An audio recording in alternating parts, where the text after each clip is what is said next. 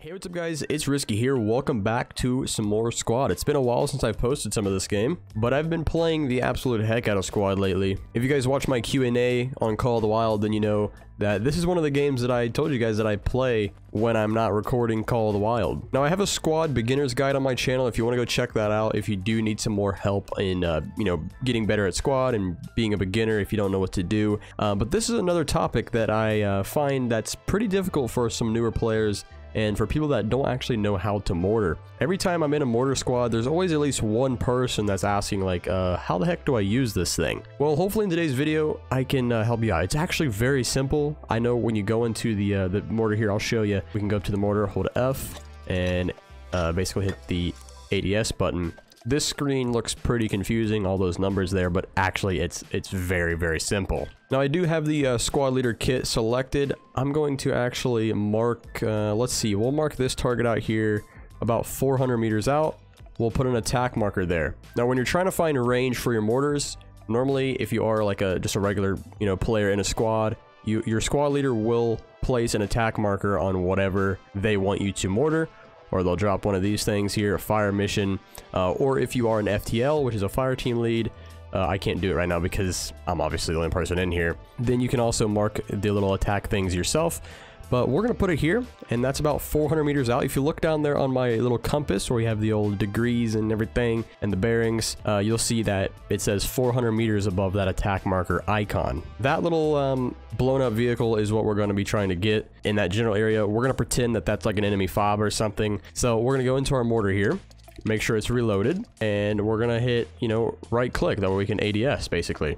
Now you can see that our target down there in the middle of our crosshair, that's where we're pointing at. But say there's something hella far away and you can't actually see when you're aimed through the little scope here, you basically won't pay attention to that crosshair. You're just going to be looking at your compass and you can see exactly where that attack marker is. It also lines up with my crosshair, and you want to line that attack marker up. So in this case, it's bearing 189.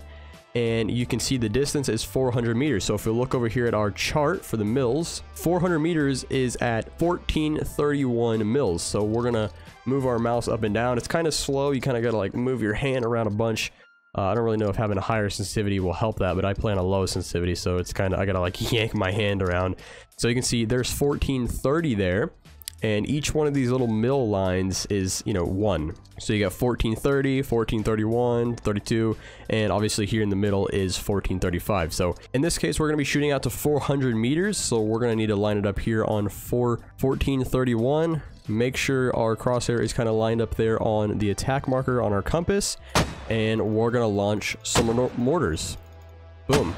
And we're going to ADS, and I'm going to wait until these mortars drop, and you'll see exactly where they're going to land. They're very sporadic. That's why when you do mortar drops, you're going to do multiple ones because they're not all going to land in the exact same spot every time. They should be dropping any second now. Boom. There's 1, 2, and 3. Boom. So those are some pretty solid impacts. Pretty dang close to where we're actually wanting to hit. Let's do one more round of those, and I'll show you just how random the shots are when it comes to mortars. Boom, boom, and boom.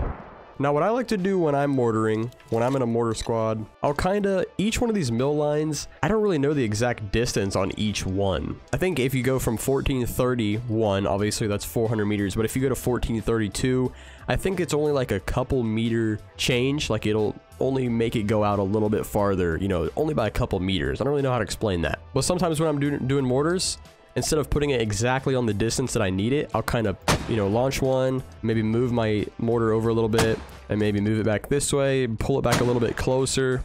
And that way I just kind of, stretch out my range and my area of, impact, I guess you can call it. You can see now after I did that, they're kind of landing in a little bit different areas, which is kind of what you want, because obviously if you're firing on that one spot, let's say that's an enemy fob, they're going to be trying to push out from that area. So you want to try and take out, the surrounding area as well. That way you can get the guys running out of there. So that's basically how you use mortars. It's very simple. If we get on these ones, it's basically the same exact thing. I'm pretty sure the sights and everything are the exact same. And I just had a quick look at all of these and all the mills and stuff. I'm pretty sure they're the exact same. It's just they're different textures, they're different styles of mortars. I don't think there is any actual difference between the three, but if you guys do know that, then let me know, please. I'm sure realistically there is a difference, but in the game, I don't think there is. So there you go. There's a quick squad mortar guide. Hopefully that helps some of you guys out. Very simple, actually. Don't let it, you know, scare you, all those numbers. It's very easy. I did it a couple times, and now every time I do mortars, they're always like, damn, dude, you're pretty good at that. So it's a lot of fun too, most of the time. Very simple stuff. Hopefully that helps you. If it did, smash the like button, subscribe if you have not already, and I'll see you guys in the next one. Later.